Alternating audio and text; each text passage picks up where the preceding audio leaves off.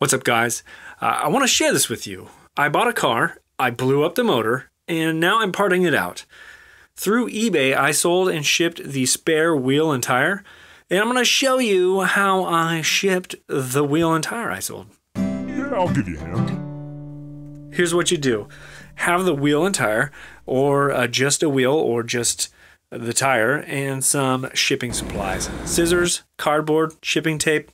You can also use that like stretchy wrap stuff you can buy at either Lowe's, Home Depot, or online. And I use my printer and some paper as well because I made the shipping label from home.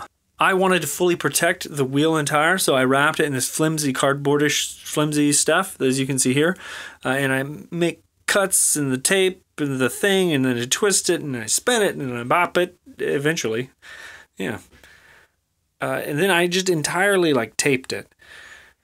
If you're just shipping the tire, you can like tape the label itself, and that's it. You don't need to like wrap it in cardboard. And you can also do the same thing with the wheel, but it may get like scratched up during shipping. Yeah. Do you see? Look at that. Do you see those Duck Commander Crocs I've got on there? I bought them from the thrift shop for like $6, and they're my outside shoes. Like when I go outside, I slip them on.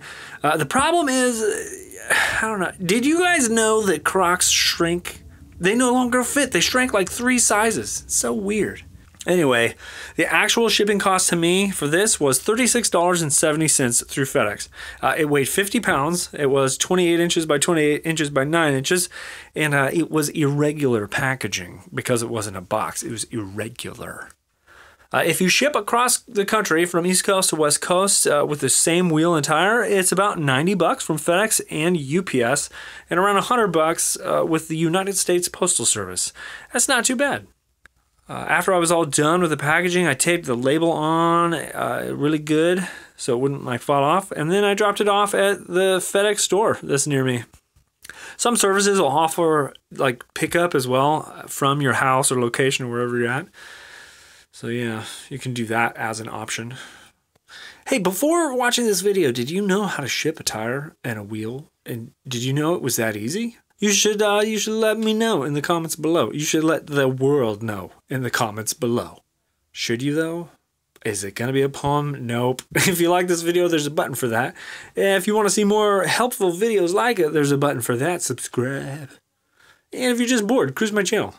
You might like it. I hope that helped. See you later, Internet.